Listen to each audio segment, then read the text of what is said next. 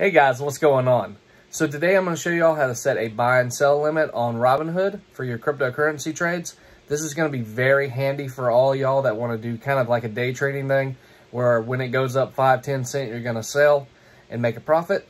And with the buy and sell limit, you're going to be able to buy it, say we're selling Doge. We're going to buy it at 30 cents. We're going to sell it at 40. Why not? Let's go ahead and actually execute that example because I have some Doge that I bought at 30 cents. And it's about 41 cents right now, so let's go ahead and sell it. Perfect example, right?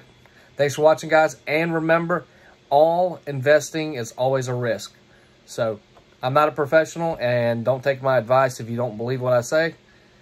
It's just how it is. Investing in stocks or cryptocurrency is just a gamble. You never know if you're going to win or lose. It's all about strategy and timing. Hey, guys, what's going on? So here we're in my Robinhood, and I have $50 currently. Right now it's invested in Doge, and as you can see, the market's fluctuating up and down, but a couple days ago I bought in at 30 cents. So let's go ahead and look at the chart really quick. So here's the chart. You're going to see it's at 41 cents right now. I bought it at 30 on the average share cost, 31. So we're about 10 cent profit. So we're going to go ahead and sell these. I have 97 currently. Now keep that in mind, 97. So we're going to go ahead and come up to the right-hand corner of sale, go to limit, and we're going to limit at 41. Now I could add all the digits, that way I get the full amount, but I'm just going to go ahead and sell this at 41 to make it quick for this video. Send the order, it's executed, there it goes, went ahead and sold it. Now you can set a buy limit. The good thing about a buy limit is you can say I bought $50 at 30 cents again.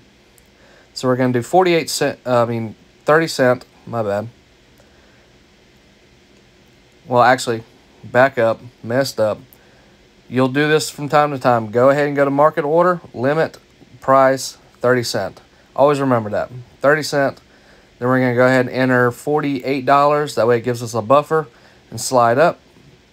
And there we have it. I just a purchase order in for a whole bunch more. It looks like I'm going to have about 160. Yeah, it looks about 150, 160. I'll have to check that in a second. But that's a great way to buy cryptocurrency when it goes down low and when it comes up high.